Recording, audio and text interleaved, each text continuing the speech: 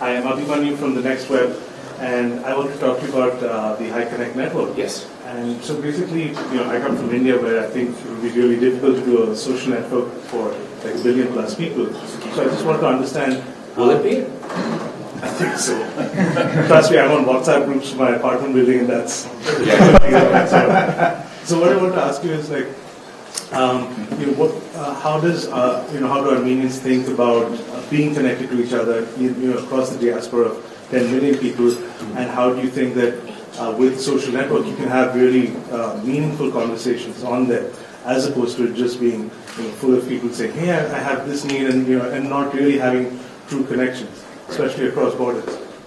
One of the realities of the Armenian existence is the diasporan existence, as you said, and because of that, the idea of having some type of digital platform connecting all Armenians came to us, number of years ago. And at the time, with the previous regime, when we were thinking about such a thing, it was a way of connecting the diaspora to each other so that it can better deal with the current Armenian reality in terms of Armenia. But after the revolution, the concept evolved into a more kind of, everyone who's Armenian or who's interested in Armenian things can basically set up their profile and join. It didn't become a diasporan kind of connection thing. It became a pan-Armenian connection thing, which I think is more integrative, inclusive, and more powerful. This is something that we've all agreed as Armenians that we desperately need, because we've got such diverse Armenian communities around the world doing some amazing things. But for example, and I'm pretty dialed into the Armenian reality of the diaspora, I have no idea what's going on in Marseille, with Armenians in Marseille, what they're doing. I know of one director there, maybe a couple of friends, but that's all I know. Now, maybe I'm developing a tech platform, maybe I'm developing a music project or whatever, and maybe I need a French Armenian rapper, Like, there's no way I can find that guy on Facebook, because there's just, you need to hire a team to just go through stuff on that channel to be able to whittle down any concept, any particular target like that. So I think that's what we're talking about here in High Connect, is to basically be the Armenian nation online, connect everyone, using their interests to form integrative platforms and focus groups, symposiums, and I think it'll be very helpful to Armenia. One of the things we lack politically is proper diaspora and Armenian political think tanks, for example, that I always thought we need to counter some of the other think tanks that are working against Armenian interests around the world, for example, but also to help Armenia and the Armenian nation. And so this could be a nice platform. If anyone's interested in a think tank, hit me up, on Armenian topics, and develop one through that. There's the amount of things that can happen that are positive with such a platform, I think will be amazing. Sure. I got to go to other questions, sorry. I travel lots in Armenia, and I meet and interview politicians, everything. But I noticed that our vast majority in Armenia, they physically live in 21st century, but mindset, they're still in 18th century almost. Pashinyan did the political revolution. Who you think will do the social and mindset revolution? I think, look, Armenia is an old nation, and we have a lot of customs and rituals, and there's, your reference point is likely a U.S. or Western reference, because I know where you live, and so we have to take things as they are in any country that we're dealing with. And I think in Armenia, obviously the revolution did an amazing, it's a gift to not just Armenia, but to progressive democracy around the world that will be replicated in the near future elsewhere. I know it. But yes, there are some issues. There's elements of a conservative society here that may not appeal to your Western senses. However, I think that's also being worked on, from what I can see, from a number of nonprofits doing amazing work within the country to, the government itself is opening up some amazing avenues of representation, of justice, dealing with issues of women's rights, human rights, etc. So I think that work is being done simultaneously. I don't think it's a separate kind of, it's not a separate person or entity that's going to be able to do that. Any other questions? Thank you. Hey, Mikkel, Money Crashers. I was just wondering, out of all the formats you've used for activism, music, artwork, the High Connect project, which one's been the most successful in raising money? Which one's reached out to the most people, you feel like? And which one have you just enjoyed the most? Wow, those are a lot of questions in one question.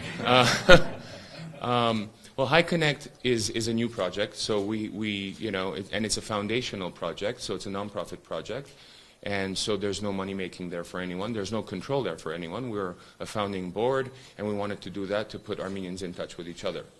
That much about that.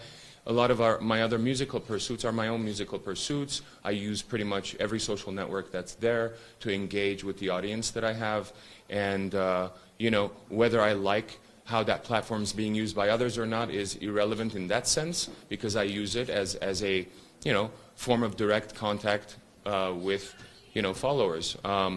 But most of my concepts and thoughts regarding activism, although I spread it to social media, is actually based on research that I do, not just online, but with talking to people and feeling out what things are, where things are going. What they're feeling. I think that's a big thing. I think you can't just rely on social media. In terms of political, for example, across my social networks, I use Facebook both for releasing information about things that I'm doing, whether it's records or coffee or whatever, but also a lot of political stuff, because you could put a link. Instagram, for example, you can't really put a link, so I don't do as much there for that. And I do other things, more creative stuff, art stuff, picture stuff. Twitter, I can use like Facebook and whatnot. I don't know if that answered your question, but that's what it was. Next question, yes. Hi, Matthew Tabor from the YouTube channel Vsauce2. As we met Armenian creators in the YouTube community, we realized that there is no localization for Armenia. There's no YouTube.am. Right. There are for 102 other locales in the world, but not here. In the Bruce Sinofsky documentary, you spoke about the cultural elements in the diaspora. You did with talking about High Connect as well, how important it is to have a hub there. What do you think is stopping Google and YouTube from flipping the switch on that localization that would benefit the creatives in the Armenian? I'm not sure. You'd have to ask them. I have no idea. It is a small market, so maybe they haven't gotten their advertising gurus in place to be able to utilize it, or I'm not exactly sure, to be honest. I have no idea. You should ask them. Do you think that's an important hub, though, for the Armenian community, both within the borders here and worldwide? I think it's definitely an important hub, as we see from this conference, a huge tech conference taking place here, the revolution itself and the things that we have to learn from it in terms of decentralized civil disobedience and peaceful resistance. Armenia's got a lot to teach in the 21st century. So it is very important to pay attention in terms of the tech world here, for sure. And they should they should do that, for sure. Maybe I'm it's a hypothesis, but I'm thinking maybe that Armenia is such a small country that artists here, for example, that make a music video, they really want to get it onto others, not just Armenia, obviously around the world, the diasporan community, as well as the general public. So maybe that's what it is. But again, I don't know enough about the .am, .country idea of how it's set up for either tech firm to be able to answer it properly. Next question. Factor TV. So we all know how passionate you are about the revolution, and we know how you did everything doing that. And a year and a half almost has passed after the revolution. What changes have you noticed, both positive and negative, after the revolution? And how do you think post-revolutionary Armenia is doing? Let me start by saying I follow Armenian news daily from the U.S. Or wherever I am, so that I can keep up with what's going on here, because it's very important to me. And I am not just excited about what happened a year ago, but I'm excited about what's happening right now, because I think what's going on here is miraculous. I think, in 1 year we've seen incredible numbers of growth, from the economy to tourism to payback of international loans to growth in the job industry, I mean, it's like all the numbers are up, and I'm looking at it going, wow, this hasn't happened in Armenia in a long time, maybe never. And this doesn't happen to any nation overnight either. You know, it took a special, you guys actually, it took you guys actually doing something about your future and realizing the potency of your vision and the ability to take over that, you know, created this situation. I'm extremely positive about what's going on, but it's not just me. Like when the revolution first happened, I went back to LA to my diaspora and Armenian friends at parties or whatever. They would come ask, they'd be like, you were there, tell us what's going on. And people were trying to process the information, understand it better, asking questions, etc. A year later now, they're the ones jumping on planes coming back. You know, I don't have to be inspired and tell them, hey, you know, this amazing thing's happening. They already know, because a lot of them have come back already, which explains the rise in tourism. And they're all excited. They're coming to me and saying, oh, I'm doing this in Armenia, I'm doing that in Armenia. So all of this is happening now at the same time. So I'm extremely hopeful for the future. Yes. This is Philip Nagels for Die Welt in Germany. My question. What was the news outlet? Die Welt, the German daily newspaper. Cool. My question is not directly tech related, but it is about connecting people. You were featured in an episode of Parts Unknown with the late Anthony Bourdain. Could you talk a little bit about how food helps to shape identity across borders, but also to bring together different cultures? That's a good question. Yeah, I was here in 2017, October, to film CNN's Parts Unknown with Anthony Bourdain. I had invited him to Armenia. A friend of mine had nicely gotten his email for me, and I had invited him, just cold call, basically. And I couldn't believe how fast he reacted. In 10 minutes, he had written back and said, you're on. And I'm like, this must be a joke, right?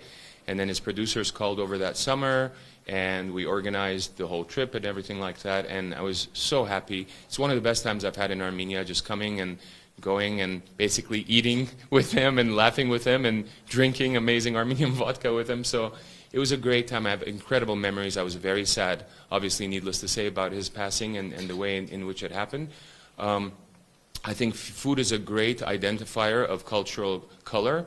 You know, one of the reasons I'm doing coffee, I've got a coffee brand called Kava Coffee, which we just launched yesterday in Armenia. It's a traditional Armenian coffee. Well, it's modern Armenian coffee, but based on traditional values, kind of like remembering how my grandmother and mom, you know, made coffee in the house, the way it would smell, and the types of conversations that would occur. And my goal for my reason for doing that line is basically to export Armenian culture via a food item, you know, and Armenian coffee. So there's people in the U.S. now, because we launched online in the U.S., buying Armenian coffee that have never tasted Armenian coffee now. So it's a huge factor. I believe in it, obviously, because I'm doing it myself. And I think it's very, you know, to me, the most beautiful thing about nations isn't their borders, isn't their flags, isn't their military might, nor their economic prowess. It's their colors, it's their food, it's their culture, it's their music, it's their art, it's their tradition. And food is a huge part of that, obviously. Yeah. Question? I was just wanting to ask about the covered coffee because, yeah, I think doesn't it make it feel like a little bit uncomfortable because Armenia wasn't like pretty famous for coffee before. You know, like it was famous for wine, it was famous for brandy, but never for coffee. So, isn't it hard to you to represent the Armenian coffee for the world? No. No, I mean, it's actually good that if you're saying Armenia wasn't famous for coffee, then I'm glad I'm doing it. It's even more of a reason to do it. Questions? Hi. Hi, thanks. This is Mane from Tech, and coming to this conference, I love tech it. stuff. Yeah. Are you interested in this tech stuff going on in Armenia? And do you see any other perspective, like people change their perspective about Armenia from this tech perspective? Like, do you see any like besides revolution, do you see any perspective from this tech? Yeah, absolutely. I mean, everyone that I've spoken to who has come to Armenia, who's non-Armenian, has been really enjoying the conference, has been enjoying being acquainted with Armenia, a lot of people for the first time. And I think that's what's important, that to get people to come here, meet our beautiful people and see what we're doing, not just in other industries, but in the tech industry. And I think Armenia, because of its level of education, because of TUMO, I want to say, because of different initiatives to really push the kind of modern technology platform as a nation. And in a way, we don't really have, we don't have ports, we don't have water. We're a tech nation. We're designed as. When Anthony Bourdain did CNN Parts Unknown, he said that. He said Armenia is the brains of this part of the world. Those are his words, and so that's what it's talking about. And I think people are being really impressed by what we have to offer here. Hi, I'm Serj Tankian from Ramgavad Mamul. My question is also not related to IT. It's about, as you know, Western Armenian is listed as a definitely endangered language in UNESCO. What do you think the government of Armenia should be doing to preserve this language and the diaspora in general as well? That's a very interesting question, actually. Thanks for asking. I know that a friend of mine, Vaya Berberian, a year ago, I want to say, went to the Gulbenkian Foundation Center in Portugal. They're doing some amazing work in trying to preserve Western Armenian, as a language. And there's a number of nonprofits doing that work. I'm not sure what the government is doing regarding that. I think but it's interesting to look into it. I think there's definitely work to be done there. Yeah. May I follow up? Yeah. There is also, I think, a lack of entertainment in Western Armenian, like TV shows, political shows, and all of that. Yeah. Do you think that would help, or is it a too limited audience? I think we should have a gangster movie made about Burchamud in Lebanon, in Western Armenian ghetto dialect, and that'll make it interesting. For example. But yeah, I think it could be effective to answer your question properly. Yes. Ayo, բարև։ Շնորհակալություն։ Okay, եղավ։ Մեր մոտ դեռ վառ է հանրապետության հրապարակում սիստեմով դառնալի վառ համերգի ստացած էներգետիկան ու այդ ապրումները, որ փոխանցվել համերգի ժամանակ, արդյոք համերգ չի նախատեսվում առաջիկայում Հայաստանում, Երևանում կամ գուցե ուրիշ որևէ քաղաքում Հայաստանում։ Քալդարի հունիսին սիստեմով դառնով գալիս ենք Երևան։ Հունիսին, Քալդարի։ Եղավ։ Աշխատում ենք վրան, եվրոպական թուր ենք անում Քալդարի, մայիսին, հունիսին, եւ այդ եվրոպական թուրին իբրև բան մասնագից Երևանը ավելցրած ենք, փորձում ենք աշխատել, որ մի հատ լավ ներկայացում անենք։ Ներողություն։ Թեր վստահ չեմ կարող ասել որտեղ, նայում ենք, հետա խոսում ենք, լման բոլոր վարիանտները։ Այո։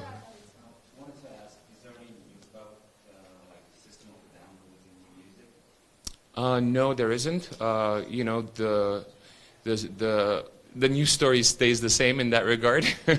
We haven't been able to see eye to eye in a way of going forward with creating new music together, but we're all brothers. We respect and love each other, and we tour together, as I just mentioned. And so, and that's okay, But if we do, that would be great, Next question. Yeah. Հեղափոխությունից հետո միջազգային պարբերականներից մեկը Հայաստանը անվանել է տարվա երկիր եւ այս համաժողովի շրջանակում կարգողներից մեկն է որ Հայաստանն է այսօր կենտրոնը, IT կենտրոնը, որքան է Հայաստանը, որքան ներուժ ունի ըստ կամ այս համաժողովի ընթացքում ինչ տպավորություն ստացակ Հայաստանը կարող է իրացնել կապիտալիզացնել WCIT արդյունքները, որ այն չլինի զուտ ֆորմալ միջոցառում, որով վարվեցինք ու անցավ դրեց։ Հույսով եմ, որ կարող ենք, should I answer in English that everyone gets? No? Yeah? I hope that Armenia is able to capitalize upon the legacy of what's happening now with WCIT and the conference and the different people meeting each other and different tech solutions being offered. And in a lot of these business type of environments, it's really about putting people in the same room together and seeing what there is out there and who's working on what. And I'm sure a number of Armenian firms will, I know a lot of Armenian firms are benefiting from this, tech firms, as well as other international firms working in association with Armenia. Next question. I'll ask you somebody. I'll throw you some political questions. Of course you will. Korzdincha. Pashinyan ears. Pashinyan keep mixing economy with socialism, nationalism. he keeps saying, come to Armenia, buy an apartment. Do he realize he's going to inflate the prices of apartments, and the poor Pakistanci will not be able to either rent or have it, because there is this practice happening in other countries. For example, Vancouver, Canada. The Canadian told Chinese, come invest $250, $50,000, we'll give you passport, and $100,000 apartment become 1.2 million. And now the government is struggling, trying to do something where people cannot rent or buy. So is Pashinyan aware of that he keeps saying people, come buy? I cannot speak for the Prime Minister nor any government official, obviously. I have no idea. But what I can say is that I wouldn't relate what's happening in Vancouver nor New Zealand with Chinese investment. New Zealand I lived there part of the year. And New Zealand basically, because of the amount of investment, their real estate prices were bubbling up so much that they had to contain it, and they made it illegal for foreigners to purchase property. The problem that we're dealing with now is not, I don't want to say problem, but I think the intention from what I'm seeing is to gather Armenians back to their homeland.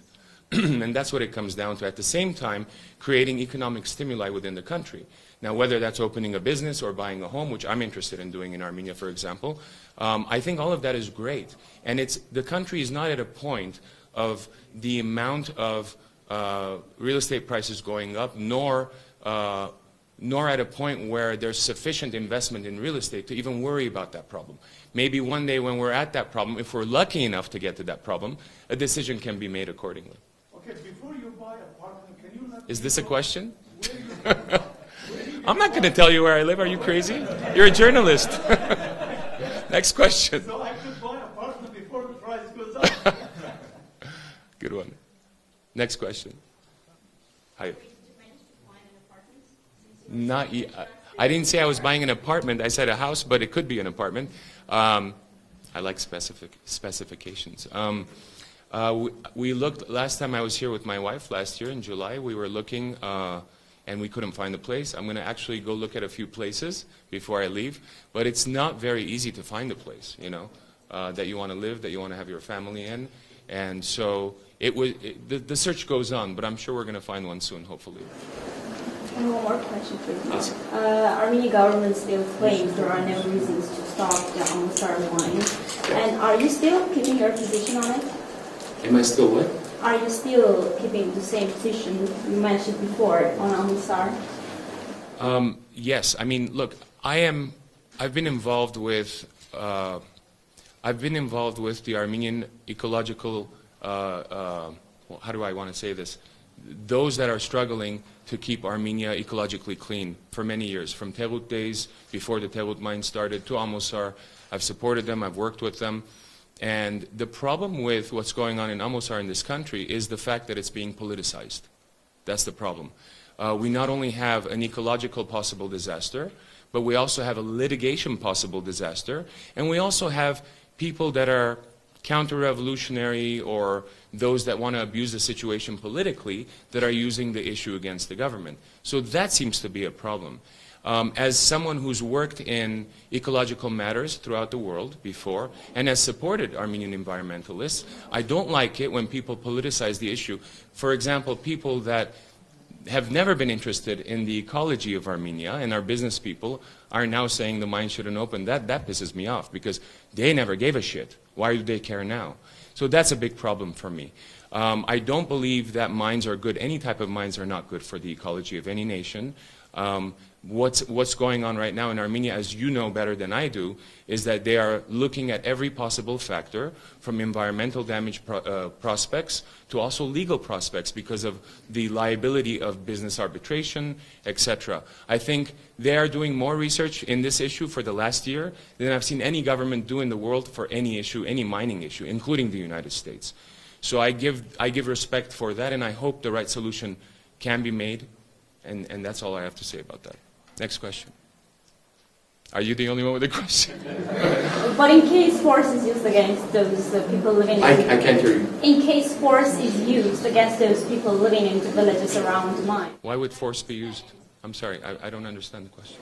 Are you ready to stand behind those people who are right now closing the way to mine? And in case force is used against them?